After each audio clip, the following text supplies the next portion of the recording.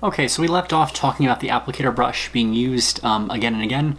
So if you have a bottle of nail polish, nothing's going to be able to grow in nail polish. It is such a very strong chemical. It's got a lot of, like the acetone in there, the odor. You can't have bacteria grow in nail polish. It's not going to be able to live and survive in that environment, which is a good thing. So you don't have to get a disposable brush for that. Other products you might have to. So for example, one example is with the nail oils. So what do they say? And also, if there's an open cut in a client, that's something where you always want to use disposable because it's just too much of a risk to even, risk exposing someone to a bloodborne pathogen. Then you'd want to use a disposable brush. Let's see. It says it right here somewhere. Know that a brush is considered contaminated if it is used to apply penetrating nail oil to the nail plate and then place back in the product. Nail oils can become contaminated with bacteria and support the growth of pathogens because it can actually act as a food source to the bacteria. So that's why you always want to use a disposable brush to apply nail oils. Let's see. So materials and supplies during a manicure are designed to be a single use and must be replaced for each client. These are not considered reusable, and one of the first ones is the abrasive nail files and buffers. Abrasive nail files and buffers are generally single use only, and they're available in many different types and grits. An example is that they come in firm, rigid supporting cores or is padded and very flexible cores. Oh my gosh, I don't even know why I can't even speak today. Grits range from less than 180 to over 240 per centimeter. A rule of thumb is the lower the grit, the larger the abrasive particles in the file, and the more aggressive its action. The lower grit abrasives, less than 180 grit, are aggressive and will quickly reduce thickness of any surface. Lower grit files also produce deeper, more visible scratches on the surface than do higher grits. Therefore, lower grit files must be used with greater care and generally are not used on natural nails since they can cause damage. Some of them come with the special blocks that are really gentle and they give you the nice buffed look that's very shiny and soft. Some men may prefer that if they're getting a men's manicure, some may not. Always ask your client. Some females that don't wear nail polish may like that look because it just looks healthy and shiny. Also know that abrasive or other implements cannot be stored in a plastic bag or sealed containers because airtight conditions create the perfect environment for pathogens to grow and multiply before the next use. Also know that you must prep or edge your abrasive files before using them on a client to prevent harm from the client. These files are stamped from larger sheet or prepared materials, leaving very sharp edges, and these sharp edges are not removed before the files are shipped. I'd say that most files are now. I think this book was written a while ago. If you notice your file has sharp edges, just remove them, prep them. In order to prepare, I don't know why I said prep. To prepare a file for use, rub another clean, unused file across the edge to remove any sharp edges. This action is referred to as file prepping, so know that for your test. Many cosmetologists prepare their new files and store them in a clean container. Check the corners of buffers because they may also require prepping. So your medium grit abrasives are 180 to 240 grits. These are used to smooth and refine surfaces, and the 180 grit is used to shorten and shape the natural nail. Fine grit abrasives are a category of 240 and higher grits. They are designed for buffing, polishing, and removing very fine scratches. Know that abrasive boards and buffers typically have 1, 2, or 3 different grit surfaces depending on the type, use, and style. Some abrasive boards and buffers can be cleaned and disinfected.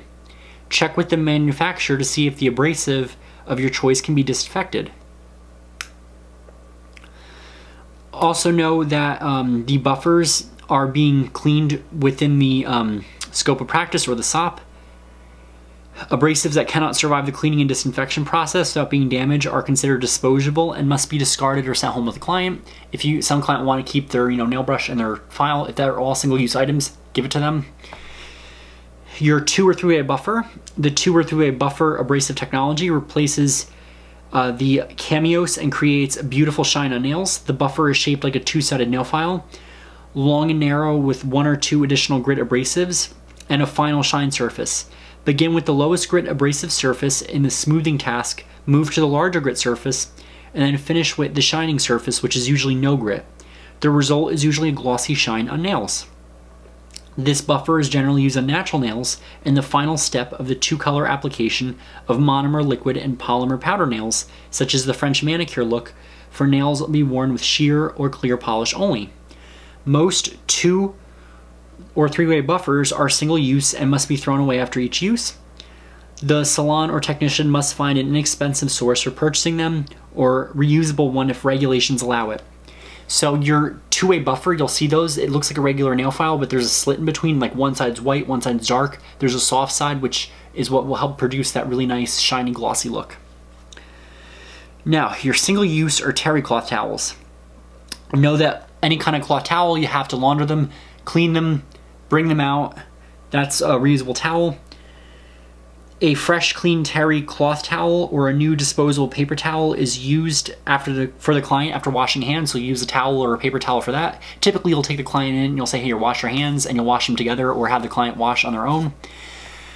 You also want to bleach them between use if they're bleachable or white. So that is that. They also wipe up spills. Pretty self-explanatory what a towel is.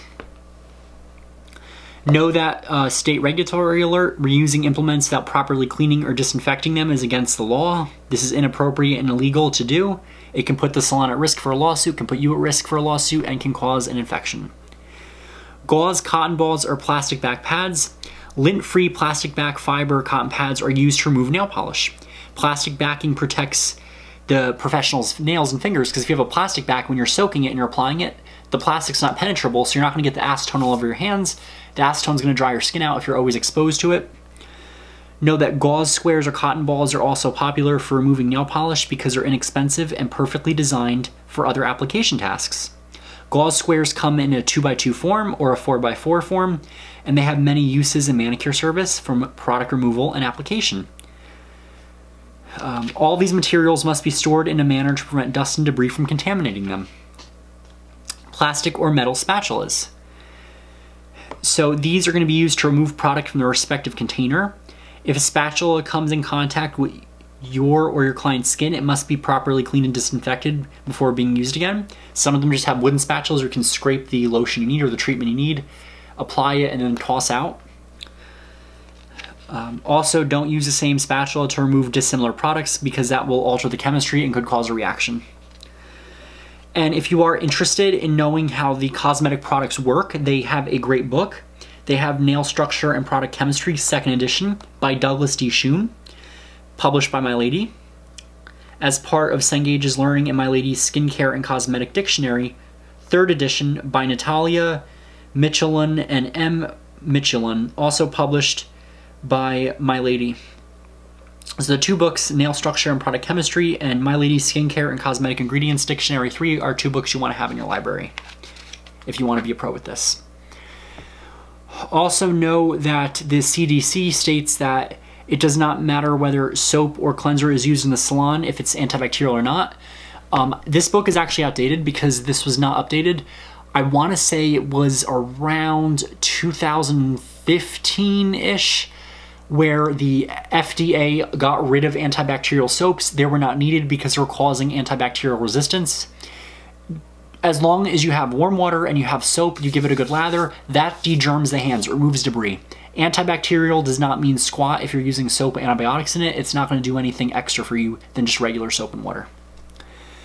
So soap, we use soap. It is used to remove up to debris and remove over 90% of pathogenic microbes from the hands. It reduces the risk by killing off some of the bacteria. So always wash your client's hand, have the client wash their hands and wash your hands before each service.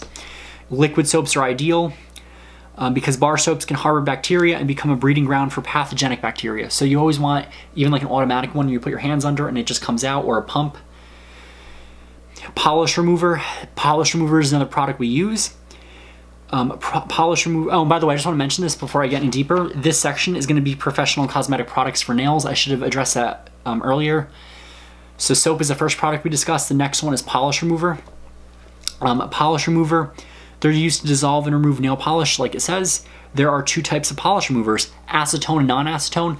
99% of the stuff we do is acetone polish remover. It is really stinky, but it works. Know that non-acetone removers still have an ingredient in there that is like acetone, but not as efficient. Non-acetone removers will not dissolve enhancement products as quickly as acetone, so they are preferred when removing nail polish from nail enhancements such as wraps. Both acetone and non-acetone polish removers can be used safely. Always read their instruction before use. Nail creams, lotion, oils. These are designed to soften dry skin around the nail plate and increase the flexibility of natural nails. They are effective on nails that appear dry and brittle. Nail creams are barrier products because they contain ingredients designed to seal the surface of the skin and hold subdermal moisture in the skin. Nail oils are designed to absorb into the nail plate to increase flexibility and into the surrounding skin to soften and moisturize.